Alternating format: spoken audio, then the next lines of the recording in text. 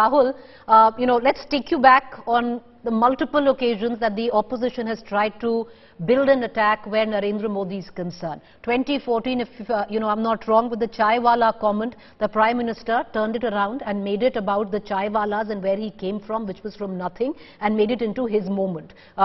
2019, you had the Chaukidar Chor Hai comment, which the Prime Minister turned around again. This time around, do you see this working in the favor of opposition or actually backfiring? Because the BJP or even the Prime Minister in his next rally can go right forth and said, "Ye sab unpad ki baat kar rahe hain." Even if it is unpad, he can make that into a rallying point, like he did with the chaiwalas. Preeti, if you see recent history, it was sometime in 2018, exactly 5 years ago, campaigning for Karnataka and Rajasthan, when Prime Minister Narendra Modi came up with the Namdar versus Kamdar element, and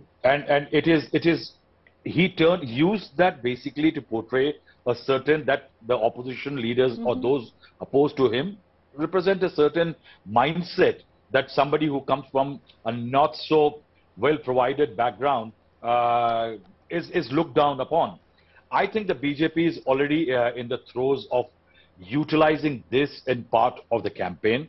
And if you see, this argument about somebody's education, Lok Sabha or assemblies, is not addressed in the assembly, in the Constitution of India, in the Representation of People's Act. You have to be 25 years old, a voter anywhere in the country, and you have to be a citizen of India, and you can contest in elections. There have been chief ministers who have not even been graduates, maybe have not even passed high school.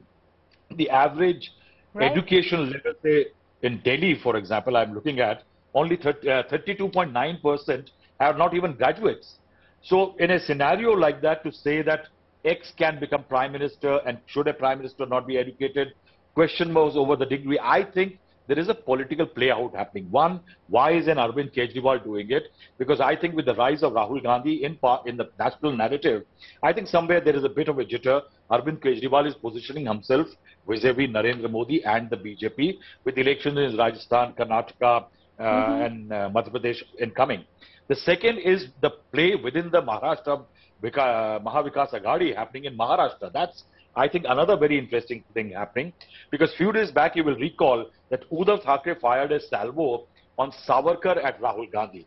Now that was something he was trying to set the tone, which can be problematic for a party like the NCP in Maharashtra, because he had said that Savarkar is a godlike figure for them, and that may not go down well with the NCP. It upsets their political equations. The second, I think also, by doing this, the NCP is signaling that it is at variance with the Uddhav Thackeray faction of the Shiv Sena, with the party diminished, not the same as it used to be. I think that war for the pole position in Maharashtra is happening between the three players inside the Maha MBA.